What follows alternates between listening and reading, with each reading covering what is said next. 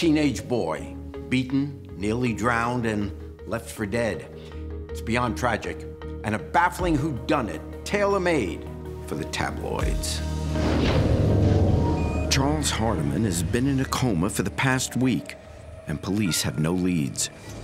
Trying to remove the mask of mystery that surrounds this case, police join the Hardiman family in a public plea for help. We believe somebody, apparently tied him up and threw him into the lake. I just want y'all to know that whoever you are, Charles will point you out, definitely.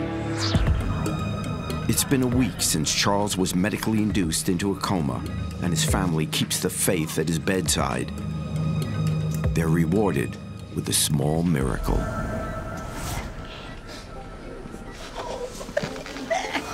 All of a sudden, his eyes open. He's awake. Hey, doctor! He started, trying to use sign language to tell me who did it. Hey, you come back.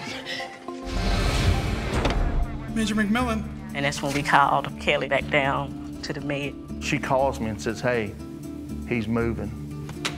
I grabbed one of my guys, I said, we gotta go. He's gonna tell us what happened. Kelly knows he might not have long to get answers from Charles. Hey, I'm your friend, I'm gonna help you, you hear me? This was wrong.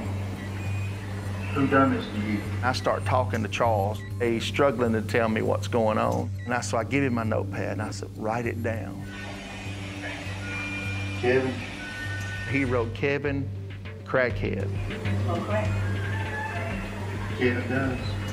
She told me who Kevin Chirac was and that they identified him as the crackhead from Grand Junction, Tennessee. Who was with him?